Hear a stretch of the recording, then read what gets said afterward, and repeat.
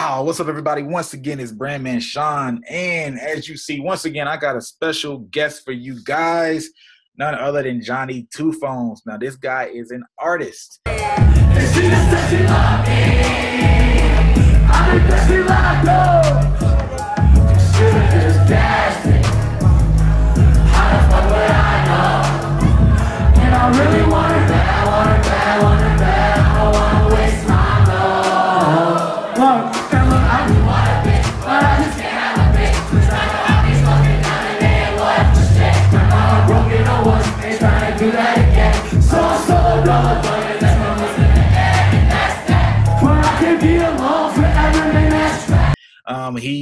He's had a lot of success in a short period of time, but I'm not saying he has major success. He has a long way that he wants to go. But I've watched this guy rise from, dropping some early music and being in college and now having a legitimate fan base, not just a little bit of a buzz.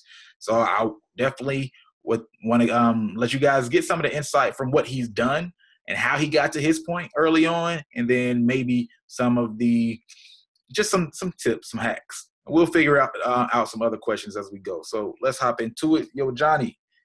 What's up? When you dropped your very first song, like online or had the video, was that not the O? Was that the O? It wasn't my very first one, but that was part of a rebrand I did. So that was probably the first serious song I dropped. Yeah, like with the video. Yep, that was my first music video. Bet. So, but before we get into the rebrand, just to give people some early knowledge, how did you use your college, right? You went to, what's the name of the school again? SUNY Oneonta in New York. Right. So you went there and you were able to use your fan base, your college, as a launch pad. And I know a lot of people in college want to do that. There's so many people who are rapping in college. The song you made was essentially like an anthem for your school, right? Yeah, 100%. Oh, you got low again, man. You can hear me now? All right, you sound a little bit better. Yeah, you're going to have to raise your voice. All right, yeah, my bad. But yeah, you're basically asking how I did that, right? Yeah, talk to how you was it strategic or? 100%, yeah. So going into college, like I was kind of I'm going to be a rapper and it's going to work out great. But I also played basketball. So I was recruited to play basketball here. So that off the rip gave me like a lot of friends. You know what I mean? I knew all the athletes and were the most popular people in the school. So before I even went to college, I was like, I'm going to use this as a launch pad and I'm going to make an anthem, and I knew how it was going to work out. So as soon as I got to college, first day, everybody's number was on my phone. I was the most popular kid. I was the most talkative person, and I hate being like that. I'm not a talker. Like now, it's like what happened to this kid? So everybody's number, I saved it like with a special emoji next to it, so I knew when my song dropped that I was going to text it. And then basketball season came around, so I had that working for me. So I basically just became a popular person in the school. And when my song dropped, I went around school and posted posters up. And I was in like our quad handing out flyers and everything. And like nobody's ever seen something like that here or anywhere really. So like that just stuck out to people. And when the song like finally dropped, people were like just naturally drawn to it. Like, what does this crazy kid like have to offer? So that's kind of how that draw happened. And then once it got a little bit of traction after the drop, it started to show people from back home that he's a serious person. Like, oh my God, like these people that I've never seen before are accepting him. So now I'm accepting. So it's just a mind trick in that. And then after that, every bar I went to, I talked to the DJ, got his number, and it was like, yo, play this. And then it just snowballed, and it just kind of took off from there. Now, when did you do the video? Because you got a video for it, has probably like 60K views on YouTube right now. Yeah. We dropped the video and the song at the same time, just because it was my first music video, and just the song, I felt like it needed a video just because it's a party. You're in college. People want to see you party. People want to see you having fun. And especially back home, like the song worked great in Oneonta, but it worked even better for people back home because they saw like this kid who just went away to play basketball is like having this spectacular time at college. So, yeah. Okay. So what was your steps from there then? Once you started to get that traction, you saw, all right, we had this one song. What was the very next thought in your mind as far as how you can keep pushing this forward? Next thought was, all right, how are we gonna, how am I gonna continue this? How are we gonna do this? So from there, I started looking, and my Instagram started popping up. So I was like, we're gonna do 3 posts a week. We're gonna make sure we're gonna keep people engaged. Whatever I have to do to keep people engaged is what we're gonna do. And then like a month later, I dropped Go To Phones, and with a music video again, and that went up, and that kind of it was the same treatment. So, and that was the first one I looked into, like, Twitter promotion, and I hit up my boy Glock Rivers. He's a big deal in, like, New York. He gets he had a role in, like, Young Ma's blow up and A Boogie's blow up. So I was like, yo, throw my video up there, and that got like 2,000 retweets and favorites. So that helped out that. So it's just like constant just growth, but trying out new things as I went and kind of figuring out a route of how I'm gonna do things. Like, you know what I mean? So yeah. Got you. Now this 2 Phones thing, man. Where does Johnny 2 Phones come from? It just came about from when I was younger. It's not like, it's really just because, like, I'm always like, at first I wanted to be a manager too. So I actually managed 100 G Beats too. So with Joe Yard. So it's kind of just like the fact that I'm a businessman with it. Got you. But then I see you have Johnny Boy as well. So is this an attempt, or eventually are we just going to be hearing Johnny Boy and not Johnny 2 Phones, or is there any rebranding taking place? That started off as a rebrand way, way before the O, and it kind of just stuck around. So now it's kind of like Champagne Boppy and Drake. It's just more of like just a secondhand term that people can see you as, or, you know what I mean? Just something to play with, get people to think about. Another, like, kind of, not a gimmick, because I don't really like gimmicks, but just something to, like, get people's attention again. Right. It's like a personality that you have. Yeah. Cool. All right. So when we look at back to the O. All right. So you have this one song that's touching your entire college, and you said it's actually helping people back home look at you in a certain light. And I love that idea, right? That you were in tune with the actual perspective that people had and how it made you look huge to people where you just left. But at the same time, the O is limited from being one college. So other colleges aren't necessarily going to love it in the same way. Yeah, a lot of colleges. So we have this thing in our SUNY, like, schools. There's like at least 100 SUNY schools in New York. So we have this, like, page called, like, SUNY Chronicles. So I hit them up, and they posted the video, and that's how it kind of grew to the other colleges. And just the fact that I was getting, like, the plays and, like, the fans from it, like, they were obviously, like, they're going to fuck with it because it has attention. It's bringing attention to their page also. So that's kind of how it traveled to the other colleges. And for a while, I was kind of stuck in this cliche college rapper, you know what I mean? Like, and in that little niche. And I knew that wasn't going to last for me. One, that's not really who I am. And two, it's not 2011 anymore. So I just had to figure out a way, like, how am I going to get out of this? How am I going to get out of this? So then probably August, I dropped a bank account remix with Suave the Don, and that kind of just took over. Like, that outdid the O, and, like, I think it has like 110,000 plays on SoundCloud right now. So that helps me. And then from there, I just kept pushing away from, like, the college sound, and kind of used it as, like, another, like, not a complete rebrand, but minorly, like, rebrand. Like, we're not really, we grew out of the O. So we got fans in other places and continue to drop music, but not party music. Yeah. So this is legitimate evolving and showing yourself as serious as an artist. Exactly. Yeah. People at first, I was just like, oh, he did the O. And now it's like, oh, he's like, he can actually rap. But, like, the next song after the O, I dropped Go To Phones. And it was, like, one of the most lyrical songs I ever did. Like, it just showcased my bars. So, like, it got respect. You know what I mean? People, like, no matter what you hear about mumble rap, people love bars. At the end of the day, rap is rap. People want to see you can rap. Mm-hmm. And that's why, like, I think Juice WRLD is as big as Juice WRLD is, because he freestyled on an hour. He freestyled for an hour on the radio, and people who don't even like Juice WRLD's music are like, he freestyled for an hour. Like, it's Juice WRLD. Like, what? You know what I mean? So, rap. Like, I rapped. Like, I just stopped making party music for a little bit, and then I rapped. And now I met up with my producer, 100G, and we're kind of making our own sound right now. So that's what I'm fucking with. Okay. Bet. Mm-hmm. So what I hear is you just kept it simple, man, in terms of rebranding. And instead of really thinking of it too much as a rebrand, you evolve by, and you have this one piece of content. People know you for it. A lot of artists in college kind of do get stuck in that space, that zone. Hey, you're the college rapper, and it becomes kind of corny after a second, right? Yeah. So all you did to overcome it was create better content. Exactly. We evolved. Yeah, that's what I'd say. We evolved and we just pushed past it. Like, it got thrown at us a couple times, but we just took it on the chin and just were like, all right, well, we're going to make better music next. And every song I try to make has to be better than the last. And we just grow. We see what people like from our music.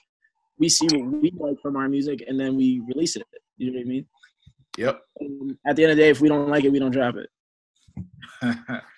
That's a good strategy. All right, so when we talk about, well, all right, you got quite a few songs out there right now, though. And I know that you said you have a manager. Yeah. When did this happen? Did you have it when you dropped the O, or when did the habit getting a manager coming to the play?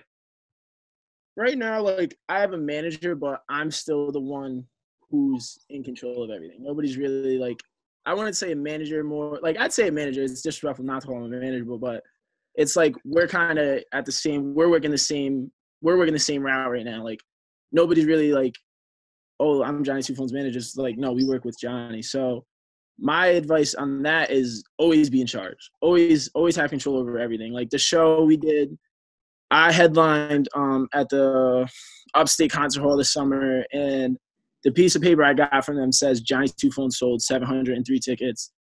And they wrote like reviews just so I could show it to other venues when I go to them, like, hey, like, this guy's about his business. He handles everything. Like, from top to bottom, I was in charge of that show. Radio promotion, flyers, all that. Like, and like, it was the most annoying thing I ever had to deal with. Like, I had to deal with all the artists. I had to deal with all the BS, all the bullshit. But at the end of the day, I learned how to run a show. I learned how to book my own show. I learned how much I need to be paid. I learned how much I'm worth. And nobody, like, I got taken advantage and I didn't know. But now I know from that mistake, like, okay, well, next time I'm not doing that. We're doing it this way because I know the way now. Now, why did you say you got taken advantage of? What do you mean? What happened? We sold 700. I sold 703 tickets, like, all of us together. But for the most part, it was like I was a headliner, so it was like, you know, it's my show. So it was me and Swap the Down show. I'm sorry, but we sold 703 tickets and I got paid about 1.2K. So it was like we didn't get completely taken advantage, but 700 tickets at $20, a little bit more than 1.3K.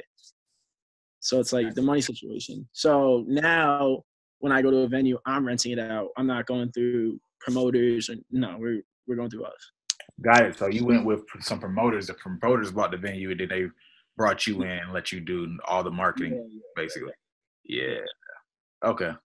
Yeah, very familiar with that.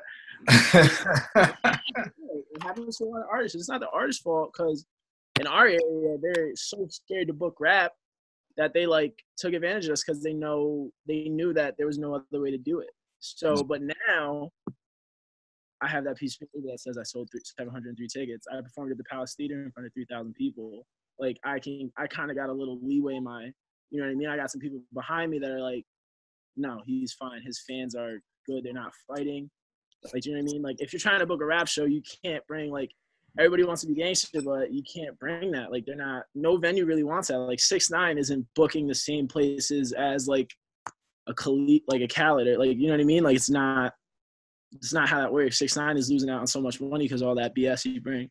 Yeah, I mean, a lot of people don't realize this, but, like, you're gonna have to have, like, some insurance when you bring those kind of problems. Yeah, insurance problems are, like, serious things.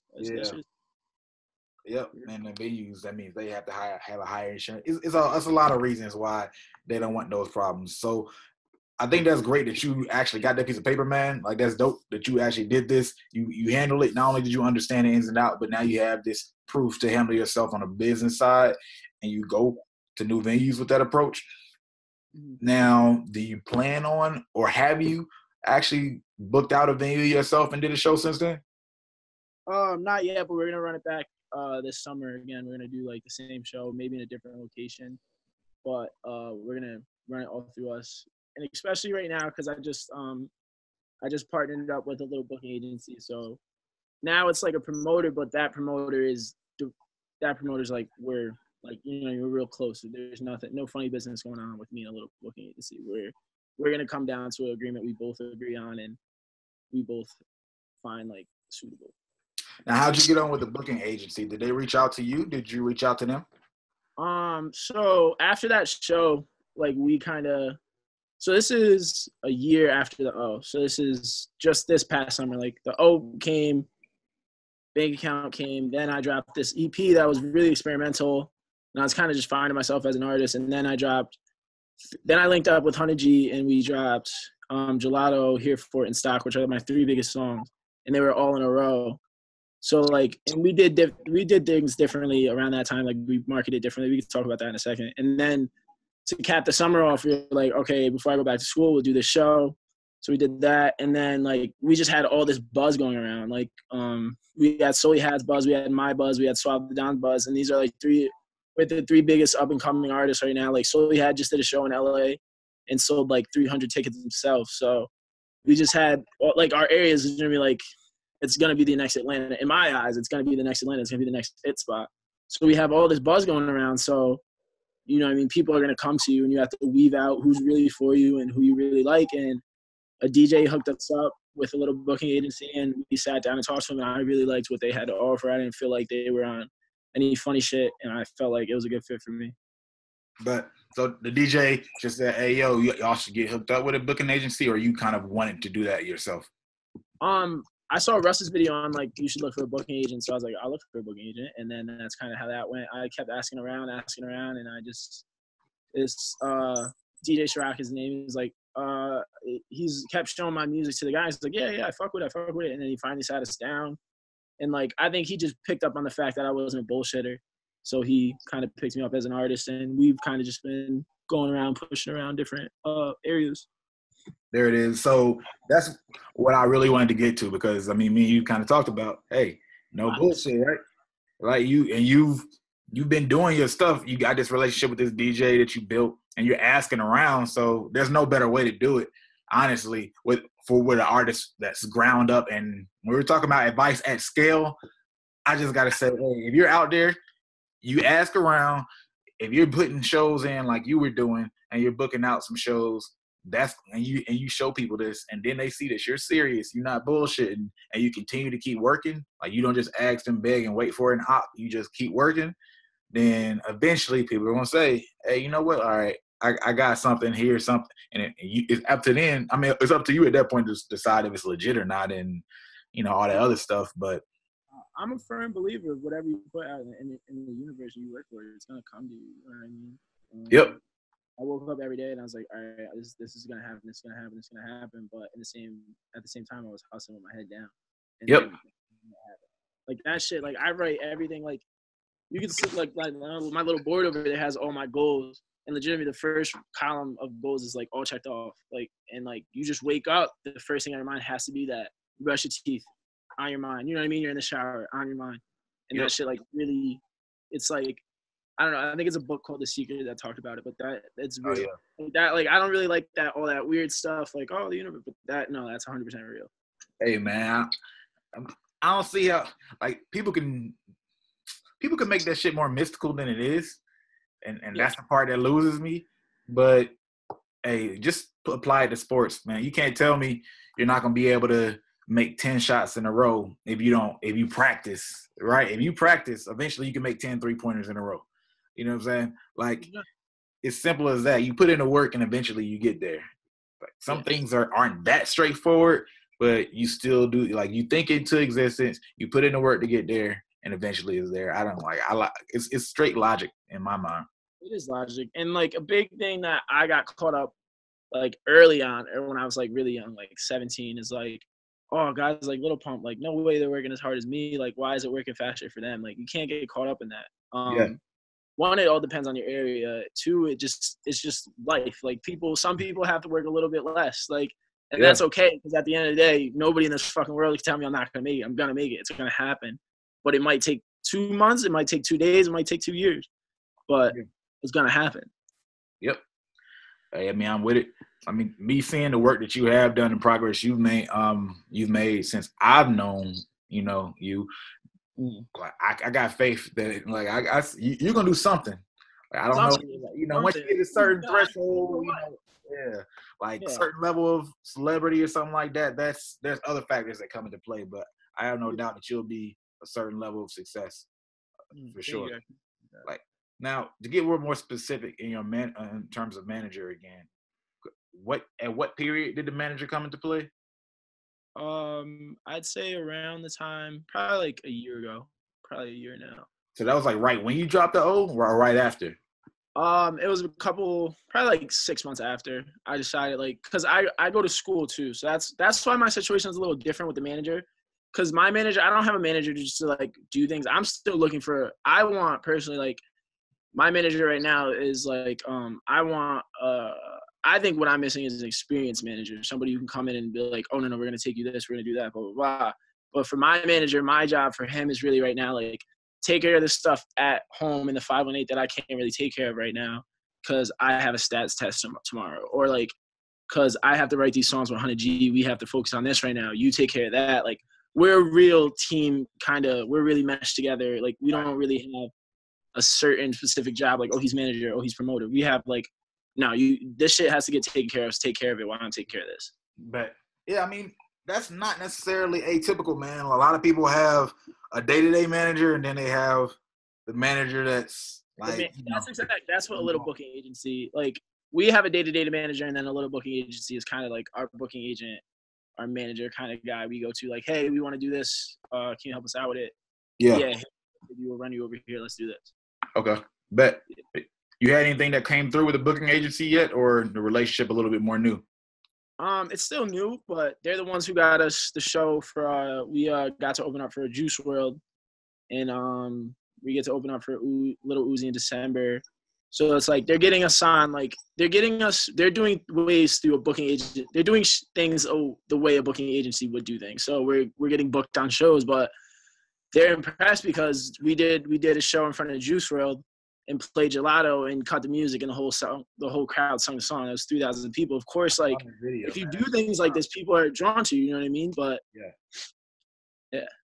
I mean, but that's all happened because, like, we hustled with our head down and woke up every morning like, this is what's gonna happen. This is what's gonna happen. Yeah. I saw that clip, man. That was wild, and that's the kind of stuff that's gonna make people remember. All right, yeah, we could do a little bit more with this artist. Yeah, 100%. Might need to try him out in front of, I don't know, some other show. We might be able to book him in another city, all that stuff. Yep, that's exactly what happened. Okay, so when you talk about Gelato, man, let's go ahead and get to Gelato, because like I said, that's my favorite song of yours right now. It's been that way for a few months. So how did that song come about? And then what was the push behind that song to get it to like 700K on Spotify now, you said? Spotify is 200K, Apple Music is like 500, and then SoundCloud's about 100. So okay, yeah.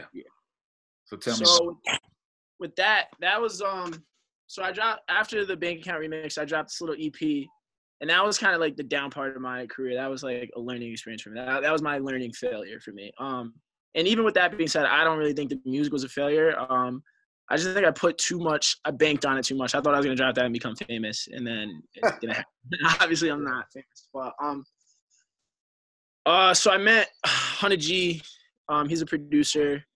Check his shit out. But 100G Beats. So I was like, hey, he played my roommate a song, and he DM'd me, and I wasn't really paying attention to it. I was like, whatever. But then my roommate played me the song. I'm like, who the fuck is this? Like, I need this guy's beats. So we linked up that day, and I told him, I was like, yo, fuck with me. And like, I laid out the plan for him. I was like, we're gonna drop 3 songs. They're gonna go crazy. We're gonna do these 2 shows with A Boogie. It's gonna go up, and then we're gonna have a whole different fucking a whole bunch of window of opportunity. And like, at first he was like, what are you talking about? But then we made the songs, and I saw how Sully had kind of dropped little previews before he dropped his songs. He dropped like previews and snippets of his songs. Those would go up, then he dropped the song, and it would like directly correlate. So my whole way of like releasing music kind of changed, because I like I copied it, but I like molded it to me. So so what I do is like I'll drop a preview a couple days before I drop the song, then I'll drop the cover art, and then I'll drop the song link. And like that really worked out for Gelato because on the preview had like I think like 2,000 retweets on Twitter, and like then the Instagram video had like a couple thousand likes. So it was just like that overall general buzz just made it the first day go crazy. And then the next weekend we had 2 shows with A Boogie in 2 different places. So like people hear this crazy good song and then they see you with A Boogie, and then next thing you know your song's like the biggest one. So it's like kind of crazy how it just all worked out. Dope. Man, that like all those things, it's funny, like when you got the quality, then the perception actually helps fuel. Yeah. A lot of times people work on that perception before they got a quality that's moving by itself. Yeah. But I mean, because I could tell you, I think when I watched the Gelato video, like that video clip that you had with the crowd, like doing all the words, you cut the music off, all that stuff, that reminded me of when my sister used to come back from college and she would be introducing me to all these songs. Like I was in like 8th, 9th grade. And they were like songs, like it was like Lil Bootsy and stuff back then, because she went to like Mississippi to go to school. But she would be like playing the songs and then telling me experiences at the parties and like how everybody loved it. And it'll go, wow. So I have all these pictures in my head. You're watching that video, it was a real life picture. So I could feel like the excitement. And I feel like that shit probably made me like the song even more than I might have that quickly. Exactly. Yeah, I gave people something to attach to. I gave them like an experience. Like a song is an experience, you know what I mean? Like people, like you see it on movies all the time. Like, oh, that's our song. Like this song is gonna bring me back to this part of my life forever. Yep. And like even though I'm not the biggest artist in the world, like I'm a decent sized artist, but like I think it's cool that someday somebody's gonna be talking to a kid and be like, oh yeah, like I was in school, like this was our song, like this was me and your mom's song, or this used to be a song. It takes me back to when I was like 18. So just like matching up experiences with music is, you know what I mean, it's part of it. And that's something I learned from just shit like stuff we're doing right now. Like I've watched tons and tons and tons of videos of like Travis Scott performing, and I'm just like, all right, how's he making this memorable? How does Joey Badass make his performances memorable? Like you have to be a real student of the game if you want success. Like, do you know what I mean? Like none of this is just randomness. Like this is all like, it's you learn it. It's learned behavior. All this is learned. I want to hear more about that from you, man, because as an artist, really your job is to create moments.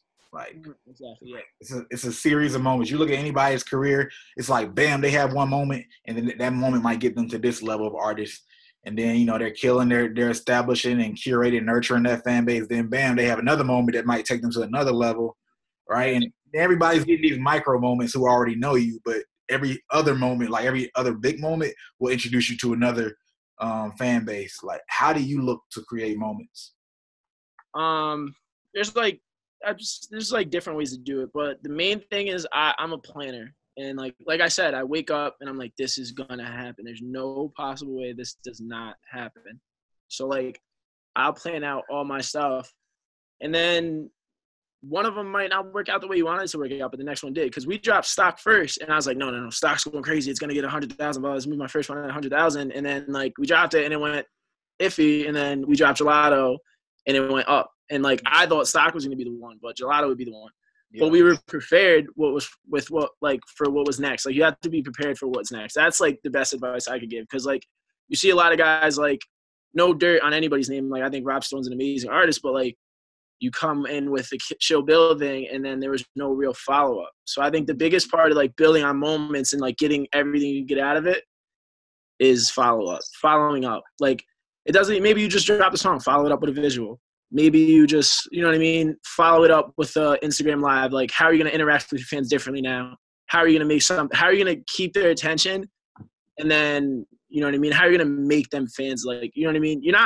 I hate to talk about it like it's a product, like myself as a product. That's what I am. And I like, how are you going to sell yourself to these people? You know what I mean? And I do it in a genuine way, because I'm not changing myself for anybody. So people fuck with that. But it's all just plan it out, follow it up, and if it doesn't work, whatever, keep pushing. Like we're on to the next, we're on to the next. Like, and sometimes that shit just randomly happens. Like when Mac Miller passed, God rest his soul, that was one of my biggest influences. And out of nowhere, I was just like, I'm gonna do a little freestyle video for him because he's the reason I rap. So I think it's like fair that I do this. So I dropped it, and next thing you know, James Charles' little brother Ian Charles posted on his story. It was already going up crazy, and like the video has like 20,000 views and like 10,000, like 7,000 likes on my Instagram, and like that wasn't planned out. That just happened, and I didn't even want that to happen because I'm not gonna do something like that for clout. But it's just the way that happened. People were drawn to the fact that we were all going through that similar experience of mourning Mac Miller, and that song made an experience for them. It connected them to that. Like we all grew up on Mac Miller, like you know what I mean. So yeah, that's why that meant so much to me, and it meant so much to other people. That's what's up. I like the fact that you're able to separate and realize which moments happen organically, whether you try or not, and then you can plan for some, and that shit might not go how you thought it was. And it just is what it is. Keep moving. It is what it is. That's the best way to say it. Like, just keep moving. Don't get caught up, because that's why I referred to that little EP I dropped as like the biggest failure I ever had. Because like after that, I was like, damn, like I'm done. Like I don't know what to do now. Like nobody likes me anymore. Blah, blah, blah. I'm over. My career's over. And then 4 months later, Gelato was the biggest thing I've ever done. It shadowed. It's like the O is like nothing now. It's Gelato. Yeah. Okay. With that being said, man, what do you got planned next? You have anything you feel like might, hit that next level for you? Yeah, I think I have like 2 or 3 right now. I think my next 2 or 3 are gonna go crazy right now. I've been like showcasing it like now. So like now I'm like, all right, it's been a little while. People are like hitting me. But I just had that Mac Miller thing. I had the Juice WRLD show. Like these are all big things that happen. So everybody's like, I wanted people to wait to like, what's next?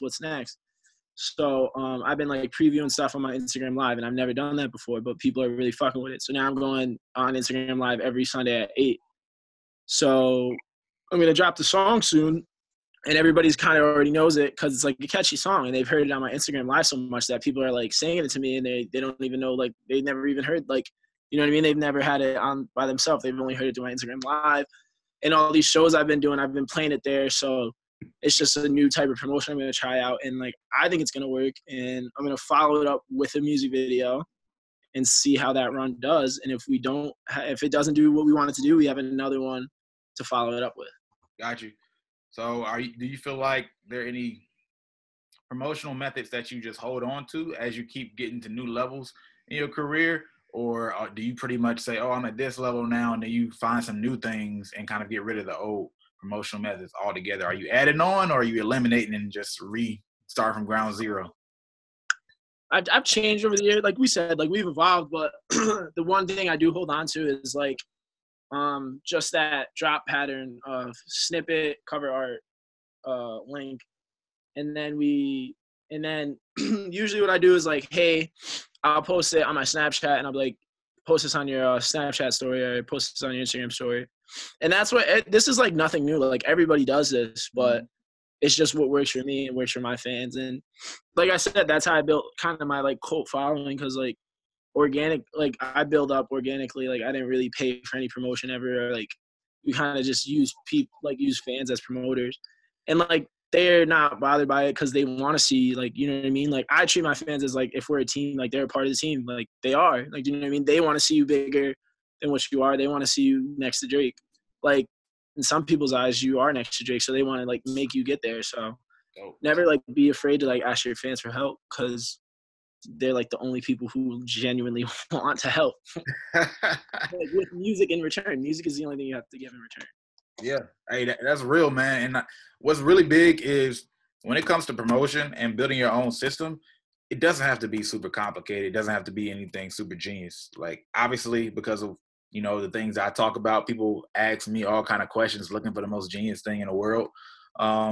Sometimes, a lot of times, but when you talk about that simple drop schedule, preview, album cover, drop song, right? Like there's still like what you want within your system is some stuff that you don't have to think about.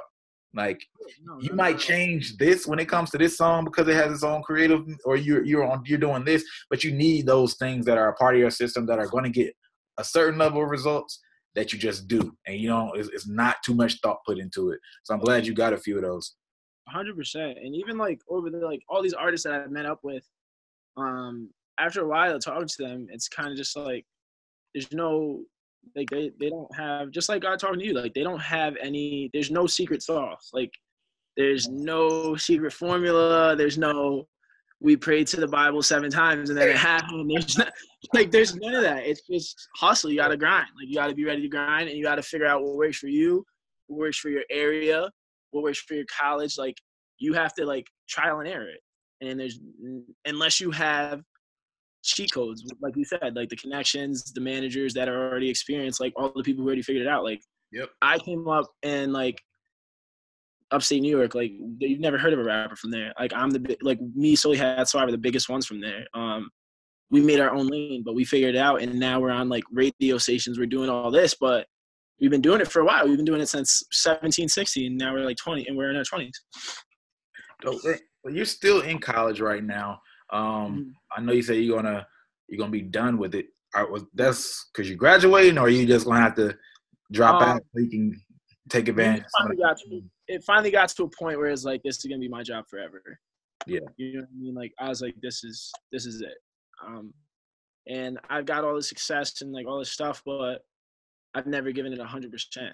And I think that's like not fair to like my fans, or not fair to like just this overall, just, you know what I mean, the culture. Like how are you gonna get this far and you didn't even give it 100% yet? Like what? Go give it 100%, see what the fuck can happen. Like, you know what I mean?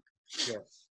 Like I've given it 100%, but like I used to play basketball, or I'm going to school still. Like, so it's like, you know what I mean? I cut basketball out of my life, and then all this other shit happened. So like cut school out. Like, and like, I'm not dropping out of school on a whim. Like we have legitimate plans. I watched a Logic interview that said, don't drop out of school just to become a SoundCloud rapper. Like drop out if you have a plan and you're like, you know what I mean? You're established. Like if you're in school right now and you're like, oh man, like I get like 100 plays on my SoundCloud, I'm about to just drop out. No, don't. If you can make the people like, don't do that, because that's a bad plan. Yeah. Like get a solid plan, make the people around you love your music. Because if the people around you can love your music, like I came up in the 518, like it's the most hateful fucking place on the planet. But after I proved to them that they like, dang, like if they can fuck with me, like LA could fuck with me. You know what I mean? Yeah. Now, I think I like that advice. That's some of the best advice I've heard when it comes to just being in college. Like, wait till you have results. Yeah. You have real results that you. Matter of fact, wait till you have repeatable results, if possible. All right. Maybe if you have, I've known some people that they had like a management deal or something like, but you have to have something that's a lot more tangible than a few plays and just a dream. I mean, you can do it that way, but you make it so much easier and better on yourself if you wait till you have something.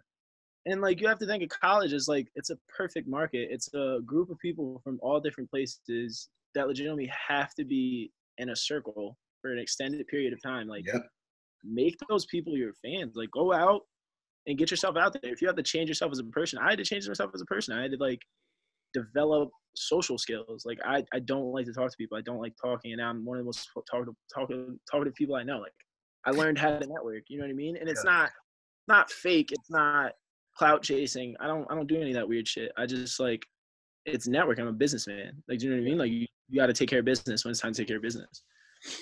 It is what it is, man. I agree, because I mean, I'm the same way. Yeah, exactly. And like, some people will be like, you're dick riding. No, you're doing your job. Like, you know what I mean? Like, as an artist, your job is not just to make music. You got to take care of the business side of it too. So it all, like, everything comes into play. You know what I mean? And it takes time. Like, I'm talking like I'm like made it. Like, no, I didn't. Like, I'm still waking up struggling every day. Well, we've had a lot of success. So it comes and it goes, and you just got to learn from your mistakes. Cool. And hey, people, don't forget, you graduate. If you don't have, if you're not blown up yet, you can get a certain type of job and at least be able to fund your career and be your own investor. All right, as opposed to dropping out, having a job that's not even gonna give you enough money to push your stuff forward. Like J. Cole, he graduated. He said, I remember I used to be a heavy J. Cole fan. Like he thought he was gonna go to college, go to New York and get signed in 1 week. And that man looked up, he was graduated. Yeah, exactly. And like, sometimes you just look at, like, don't get caught up in looking at other artists, because a lot of my friends come up to me and like, like Lil Pump will be playing at the party and they'll be like, does that piss you off? And I'll be like, no, why would another person's success piss me off? Like, Yeah. that is the weirdest mentality I've ever heard of. Just because it happened for him the way it happened for him, Yep. like, doesn't take away from my grind, doesn't take away from my success at all. You know what I mean? And it's just a different experience, like life. Like, it's like people have problems with life. Like, people have life problems that like kind of come off as like haters. Like, no, why are you worried about Lil Pump? Like, why is mumble rap so talked down upon? Like, it's art. Like, let them do their art. Worry about what you're doing. Hey, man. That's a winning mentality, man. Like, I fuck with you for that, man. Like, that's the only way. Like, people who don't think that way, I don't understand. Like, you look and you see somebody else's success, you envy. I don't even want to be around that type of mindset, because if I become successful and they happen to be taking along, they're gonna be feeling the same way about me. So I don't even care about that. I don't feel anybody want, like, fucking, like, what are you gonna do to me? Nothing. Like, not a problem with that. That's a different story. But it's like, if you're so focused on somebody else, you're not focused on what we got going on. You know what I mean? That's taken away from our hustle. That's taken away mind space right now, and that's like something we can't afford. You know what I mean? We don't have the luxury of focusing on other shit. We have to focus on what we're doing. For sure, man. 100%. I think you laid a sense of a blueprint in this interview for people. Like, if you're a high schooler and you're gonna go to college, this is something that you can basically do, right? Like, all the steps that you've taken, like, because you came into the college with the mindset that I'm going to rap. You already knew. Which I didn't know that before, that you knew, all right, I'm going to rap. I thought you were on a basketball team and just said, yo, let's play around, let's rap. And then next thing you know, start moving. And you said, oh shit, I'm going to go this way. But you came in, start networking from day one, like, built that audience, build those relationships, then dropped, right? Yeah. So come in, build your relationships, drop your music, and then once you get a buzz from there, you know, it'll be slightly different from people from there. But how do you follow up? Like, keep on following up. So I like the fact that blueprint is there, because a lot of people in high school who are going to be going to college these days still know they want to be a rapper and they don't really want to get in college at all. So, but with all that being said, the first thing I made sure I could do was rap.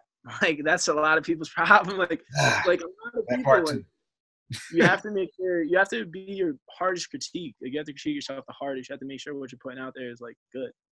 And, like, don't be afraid to fail. Like, you know what I mean? Like, that's kind of what my high school years were doing. I was experimenting with different sounds. I was making beats. I was figuring out who I was as an artist. And I'm still doing that to this day. You know what I mean? Like, J. Cole still switches music. Kendrick Lamar still switches music. Drake switches music every other day. Like, you know what I mean? Like, they're still growing. Like, the growth never stops.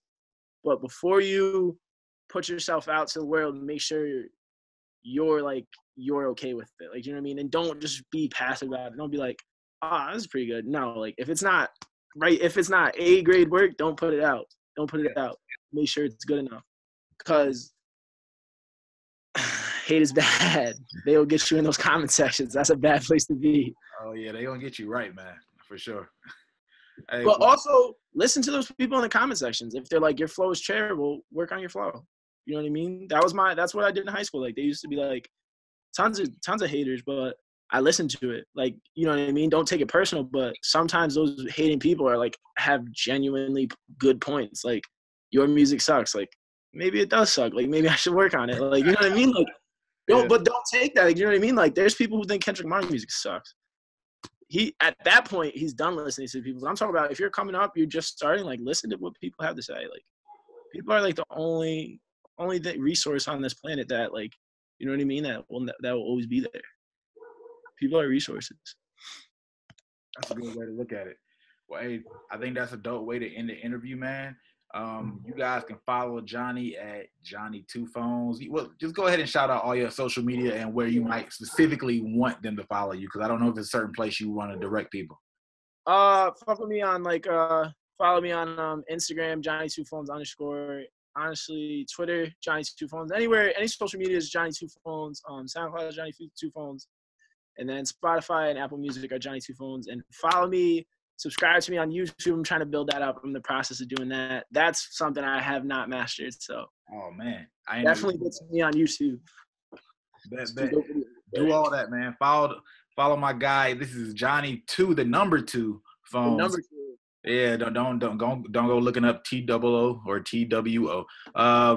And hey, as always, if you like this video, go ahead, hit that like button. If you like it, might as well share it. And if you're not subscribed, you know what to do. Hit that subscribe button.